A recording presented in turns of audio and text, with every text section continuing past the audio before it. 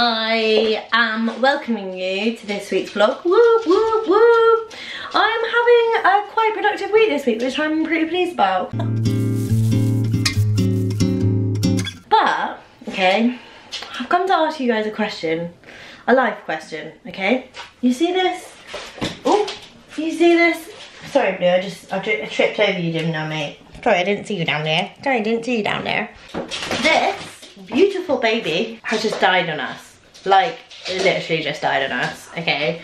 We've had it for 2.5 years. The warranty ran out in June last year.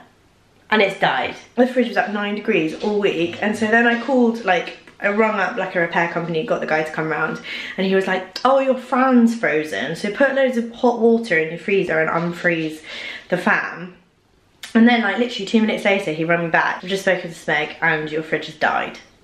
And I'm like, what do you mean my fridge has died? Like, I've literally only had it 2.5 years. But apparently there's something happened in the back of it where it can't actually gauge what temperature it's at, so the freezer's working but the fridge is kaput. Which I'm really upset about. So that fridge, that beautiful looking fridge, cost us like 1,300 quid 2 years ago. 2.5 years ago actually.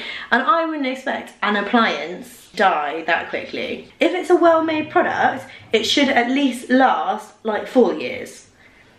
Like we've had our TV, oh, I'm gonna jinx it now. We've had our TV since we moved in, which is like 5 years, and it's still working. And it's still doing really well. What I don't get is why this beautiful looking fridge has died on us after 2.5 years. I'm really upset. I'm just really annoyed because it's just like extra money that I didn't plan on spending on a fridge. Any fridge recommendations? Yes, this is a boring start to my vlog, okay, but I need to know, okay? As an adult, I don't want to buy another fridge that looks great but dies after 2.5 years. I'm really sad. Good morning, everyone. Yes, I look amazing this morning. I've had a really lazy morning this morning. I have been just finishing off a blog post that's going to go up tomorrow, which is a mammoth guide to our 48-hour trip in Joshua Tree. If you guys are heading out that way, there are some few places that you should visit on the way. So I have been really enjoying putting it together because we did the trip in, well, before Christmas. It's really nice, like reliving what we got up to, and there are 10 places to visit on my list, so you guys can check that out. But that will be going out tomorrow, so it will already be out by the time that this vlog goes out. I am going to do a few like at-home exercises first, and then fingers crossed I'll go for a run, or I might go for a walk with the dogs. I can't decide. Basically, I've had really bad luck this week walking the dogs. Blue is obsessed with going in the allotments up at the field, and he got stuck in there, and I was on the back field, and I didn't realise because he jumped over, like him and Bay just ran onto the front field, and normally they just come running back. So Blue wasn't coming back, and I was calling him, and like, so I ran onto the front field, and literally as I ran onto the front field, I saw this lady with Blue attached to a lead walking onto the back field. Freaked me out massively. I was like, oh my gosh, this lady's stealing my dog. Like ran over to her, was like, excuse me, and she obviously was just being really nice, and she was like, oh, I've called you on your mobile. She said I found him, who's in the allotments, and the other dog ran off, which is obviously Bay. So she's like, so I thought he wasn't with him, and I was like, oh no, like, and I was like pleased that she'd obviously like was caring enough to like try and get him back to me, but at the same time I was like, if you just left him off the lead he would have run back to me. But yeah, it's one of those situations that I was just happy that he wasn't being stolen and he was just being an idiot and got stuck in the allotments. But it freaked me out a little bit, and because Steve's been busy, I've been the one walking the dogs, and yeah, I just get a little bit of anxiety now when I go up to the field. I'm like, oh, please don't get stuck in the allotments again. So I haven't gone in the backfield yet. So basically, I'm just putting off going to walk the dogs because it's raining and they keep running off. Carly Rowena, my favourite YouTube personal trainer, has done a video this week about toning your back and your bingo wings. I'm gonna try, her workout is actually in a gym. I'm obviously just doing it at home here, so I'm just gonna do the exercises that I can do here. It's a really good video, like shows so many little exercises that you can do.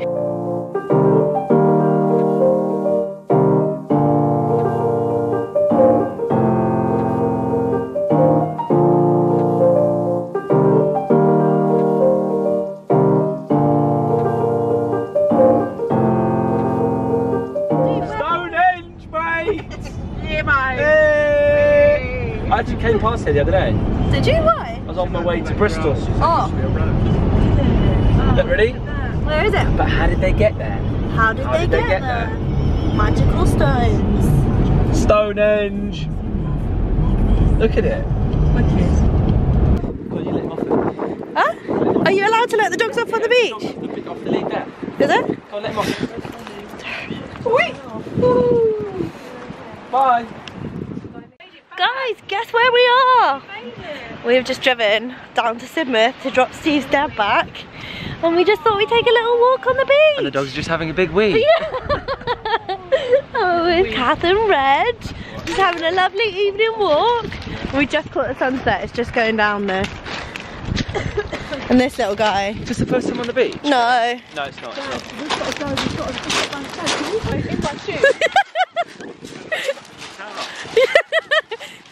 You got a mate there, Kath. Lizzie! We made it, didn't we, Bluey? Also found a wirehead pointer.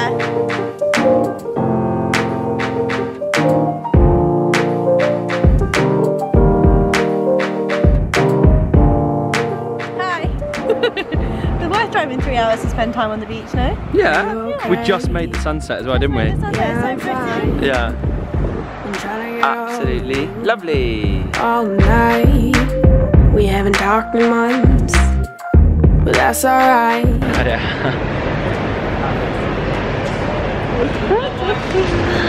Good morning, everyone. Steve and I are in Waterloo Station. We're currently at the top, just getting a little bit of a bite to eat. I'm watching the fattest pigeon in the world. Look at that guy. That's why this sign is here, because that guy is eating all of the crumbs. If it's fine by you, I'll take the passenger seat. We can drive around to the sky and see meet. If it's fine by you, I'll take the passenger seat. I got my hands out the window, feeling the ocean breeze. There's spring flowers outside Liberty. Look at these little guys. I don't even know what they are. Yeah. Also, these are anemones and they look amazing. You see that little guy? Because at the moment, they look dead like that. No, because they pop out like that. They look like walnuts. And these guys as well, little daffodils. Yes, spring. It's coming. So good. It smells so good. So good.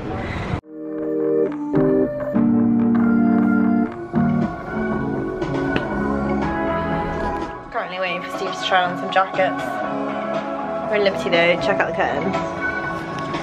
Look at those curtains. Are we going again? Just you and I on another one of our famous midnight drives. Do you need to rant or just stay silent? Either or, you know I'm compliant. Take a left up ahead, we're going towards the horizon. Don't stop going till we see the sun rising. You know this is who we are, this is what we do. Okay, I have just got dressed because I was a little bit chilly. It's quite cold today in the UK. Also, it's one of those days where it just doesn't get light. Like, this is as light as it's gonna get and it's so grey. I'm actually wearing thermals. I am obsessed. So when we went skiing a couple of weeks ago, I bought loads of thermals from Uniqlo because they were supposed to be really good thermals, and they're so soft and they're so warm. I keep wearing them as actual top, but I think they're really nice and they're really soft and they keep me warm, so I don't really mind. But I'm gonna do my makeup now. I have not been sleeping very well recently, so I need to cover my eye bags. I'm gonna start with this photography fluid, which basically it looks like that, and it's slightly messy because it's on the pipette, but it's worth it. And then I kind of like smush it in my hand a little bit and then rub it in my face. And basically what it's supposed to do is kind of like even out your face, but also give you like that the little bit of glow as well. This is the new tube, which is always a novelty, and I got it in light because my skin's slightly paler.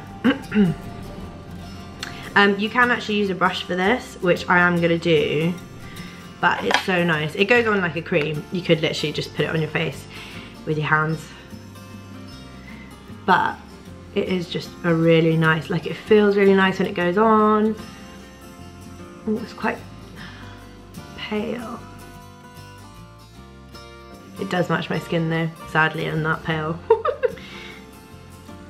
It just blends in really nicely, and you could build it up, but I'm not going anywhere special today, so I'm just gonna leave it at that. And then I got tempted at the counter. So they've got this Bye Bye Under Eye Concealer, which is a full coverage anti-age or waterproof concealer. I normally use this Pro Longwear Concealer by MAC. However, I stupidly, so normally I'm NC30, but I stupidly went and picked up NW30 at the counter. And as you can see, there's not that much left in that one, but there is a massive difference, and this is not the same colour as my face. If anyone does wear NW30 and you live in the UK, I'm up for sending this to you because it doesn't, it's not suiting the shade of my face whatsoever. Yeah, so if anyone wants it, I'm happy to send it. Wow, this is super thick. I've literally just squeezed the smallest amount on.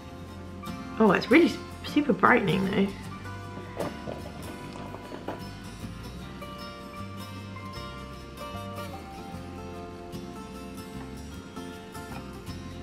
Well, that's quite nice. I've still got so much on my hand. You literally need the smallest amount. And the guy at the counter is like, you'll go through 2 tubes of the CC cream and by the time that you finish that concealer. So I'm like, yeah, bring it on, mate. What do you guys think? I quite like it. Okay, I'll put some colour on my face. I'm still going. This is the blush that I had at my wedding. Which I'm still going and still loving. But I don't think they actually do it anymore, so when it runs out I'm actually going to have to get another shade. And then for my eyes, all I've been doing is just mixing. I've actually been mixing a blusher and highlighter, which is the Cosmetics a la carte. This is their Safari palette. If you guys are new, basically I did a flower display for a shop in Chelsea called Cosmetics a la carte, and they like make like bespoke makeup. They have an amazing makeup range and like all the colours of eyeshadow that you could ever want, and you can make your own eyeshadow palettes. But this one they came out with when like for the Safari theme, so this is kind of like brownie, they've got a gold, and I've been using the highlighter and the blusher as like just a warm tone over my eyes. I feel like at this time of year I want something a little bit warmer, and it just works really nicely. And then I'm going to do this brown. Classic boy brow, which actually I'm running out of now. This is the first one that I bought. I think I'm going to have to top up.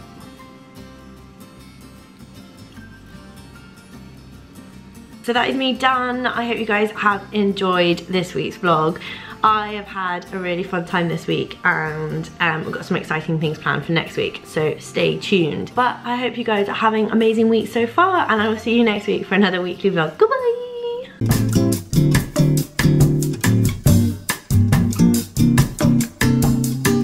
I also forgot to show you guys. Okay, so these are the jeans that I bought yesterday, which are like super wide leg from Weekday, and it's literally going back to like my teenage years where I was like in baggy jeans, like they trailed along the floor, like when I went outside they got all like the water, and I used to walk around all day with like the water just creeping up my leg.